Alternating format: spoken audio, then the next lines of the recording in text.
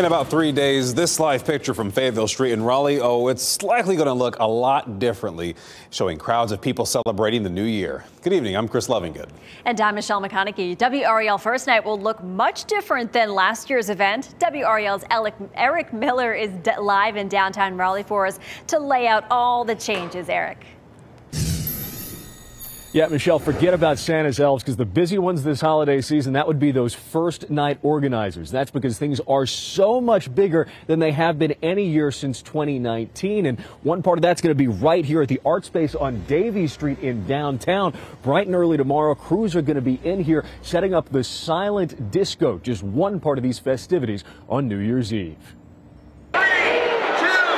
It might be the countdown to New Year's, but WRAL First Night Program Director Cameron Laws is still counting up the ways this New Year's celebration is better than ever. It's going great.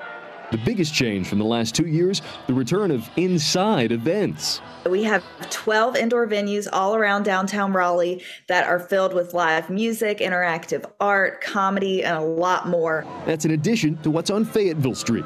5 blocks filled with rides and food, and of course, the famous acorn drop.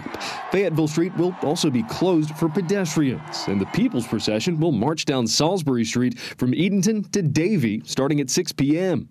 Organizers say this is all months in the making, not just ensuring people have a good time, but a safe time, too. We have really extensive plans with RPD and Wake EMS and a lot of other stakeholders, and we meet with them for months in advance planning this. So they're incredible to work with, and I'm really confident in everything that they have laid out for our evening.